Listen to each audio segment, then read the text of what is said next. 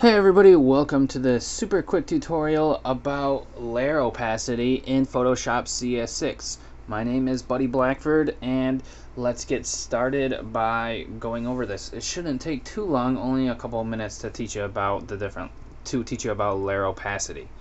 Now what I have is just one layer here and I have a text layer. All you need is just one layer. Opacity is the transparency of a layer.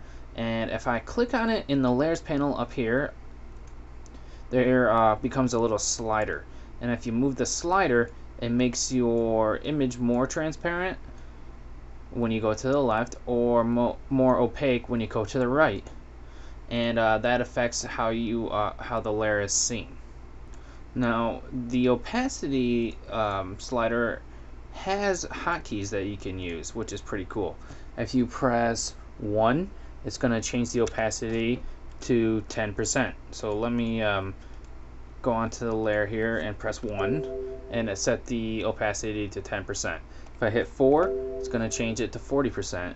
And it makes a noise on my computer for some reason. I don't know why. But those are the hotkeys if you just want to do that real quick. So you can change the opacity of any layer except for a background layer or a locked layer. However, if you want to change the opacity of the background layer, all you need to do is unlock it and then you can apply the opacity that way. So opacity affects layer styles and blending modes. Just remember that.